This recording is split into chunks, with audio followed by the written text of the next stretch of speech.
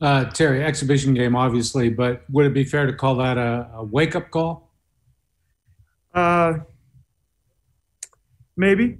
Uh, Defensively, we're first quarter we got off to a poor start. We looked a little disorganized. It was very disappointing. I do think Denver took advantage with some good passing and some good shot making, but very disappointed with our defenses this game.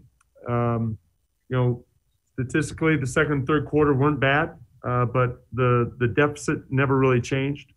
But yeah, we didn't play well. We didn't play well at either end, and it's disappointing. I don't know if wake up call, but we got a game, we got a regular season game in a week. So I think we understand there's some things that we got to get better at.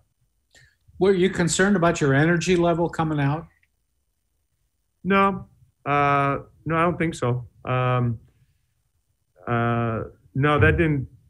That's not what crossed my mind. It's more. I think it's more just positioning and reading and communicating. I wouldn't necessarily call it effort. Aaron Fentress, the Oregonian.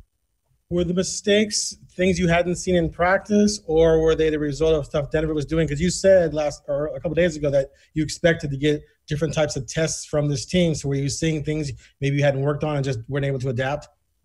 Well, I knew going into this game that it was going to be a good test of our defense because of primarily because of Jokic, and he's so unique in what he's able to do, passing and scoring the ball on the perimeter. And they've got some great perimeter guys. They move well without the ball. They can, if you overextend your defense, they can take advantage of it with backdoors and cuts. So we knew going into this game that it would be a challenge, particularly without necessarily a game plan scouting report going into it. So, they did the things that they're good at, particularly in the first quarter. I do think we got better in the second and third quarter, but knowing Denver and how they play, it was going to be tough. Thanks. Joe Becker, K2. Terry, you mentioned that you have less than a week before your first game. You've only been practicing about a week because of how things were going. How would you evaluate how the team's progressed in the first week of training? Well, obviously after our first preseason game, I think everybody's pretty excited. But the last two games have been disappointing, and we're not there yet. This is going to be. I've said this before.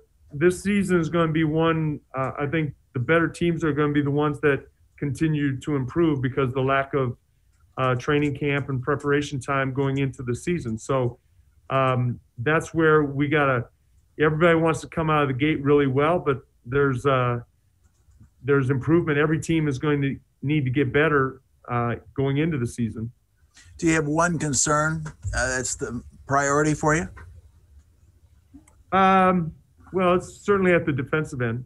We didn't shoot the ball well tonight. We didn't necessarily have a good offensive game, but I think we've shown over the years that we're going to be a good offensive team. So the concern is defense, and doing some things differently in a short amount of time is challenging. So that would be my concern. Got it. Thank you. Casey Holdall, Trailblazers.com. Terry, I'm sure you're not happy with any part of your defense, but particularly three-point defense is something you've talked about before. And tonight, 19 of 46, they got up a lot, they made a lot.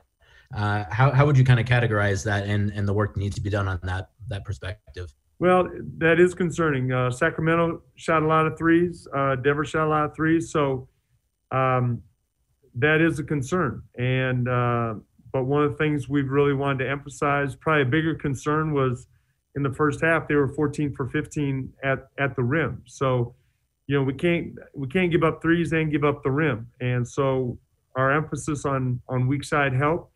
We may give up some more threes, but we can't give up the rim too.